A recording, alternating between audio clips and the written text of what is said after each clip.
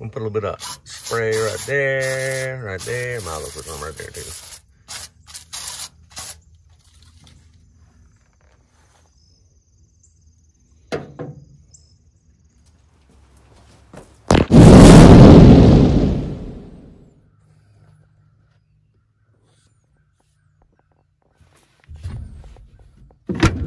Oh no, no brakes. Oh yeah, we ain't got no master cylinder on it. Let's see if this thing even start back up again.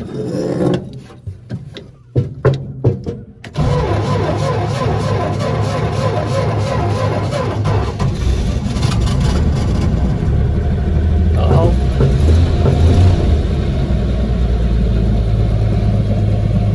Let's see if we can get this master cylinder on here.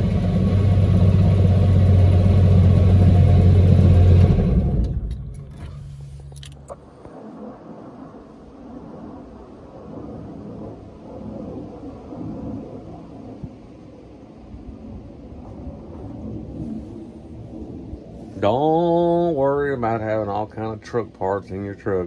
It's fine. All right, so we got us a new master cylinder. This is the old master cylinder. Don't let it fool you. This is the old one.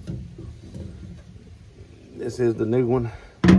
I did take the old cap off of this one and put it on here, and I did take some vinegar to this one just to rust it up a little bit, make it look like it's meant to be on this car. Got my little pieces here to bleed out the master cylinder. We got some brake fluid. Got a little socket and a ratchet. These bolts here, or nuts here actually. Studs sticking out there, pretty rusty. We got to get them to where they'll screw on there without breaking the studs off the firewall. Definitely don't need that done. So sprayed them down pretty good. That one fitting is loose. I got to get this one loose. It was loose, but she's locked up. Man, ain't too bad now. There we go. The PB blaster worked pretty good. Yeah, that'll work. Pretty much what we're gonna do. We get these where I can screw it on there. Then we'll bleed out the master cylinder, put it on there, see what kind of brake pedal we get without bleeding the brakes, and then we'll go back later and bleed all four corners. So let's get after it.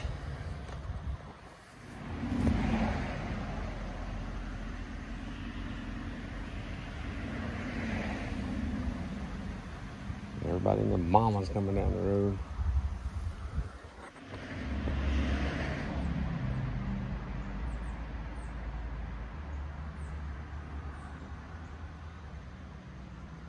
One hour later.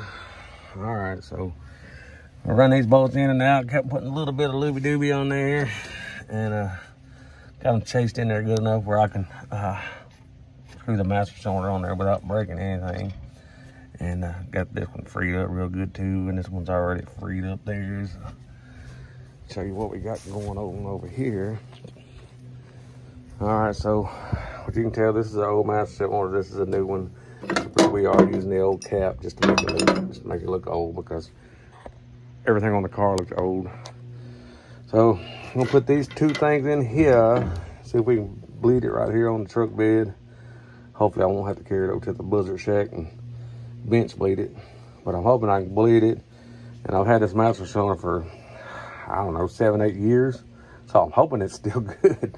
I'm hoping I don't have to buy another one, but more than likely it'll be all right. She still looks pretty good and clean on the inside. So let's see if we can get it well, not bench bled. We'll see if we can get it bled out, stick it on here, and see if we get a pedal.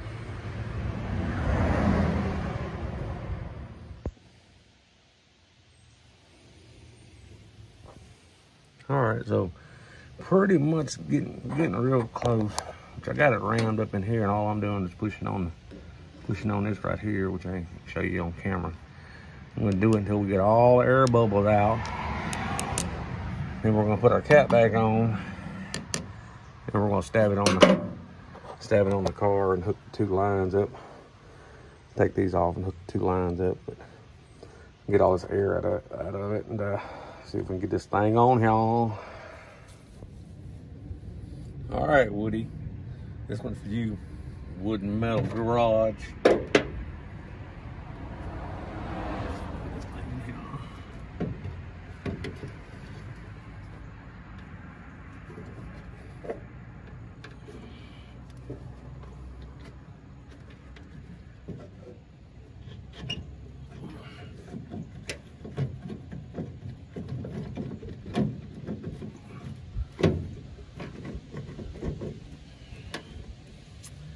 A little harder than I think it's going to be.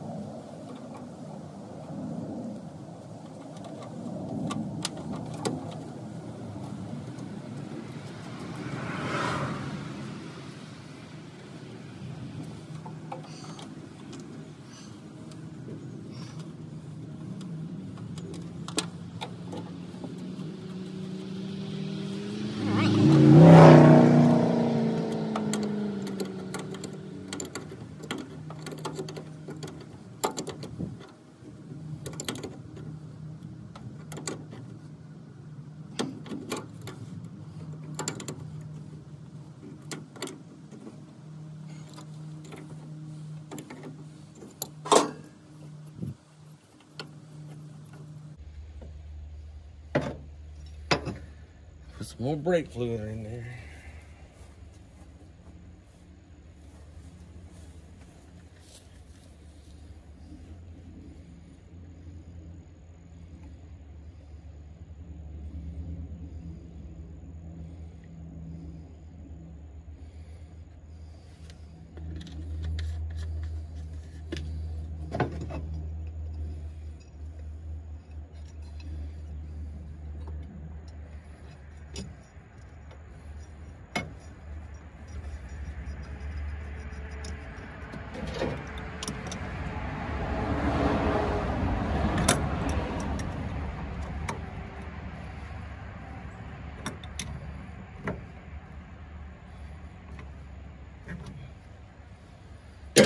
All right, I'm gonna push the pedal. Y'all tell me if it leaks.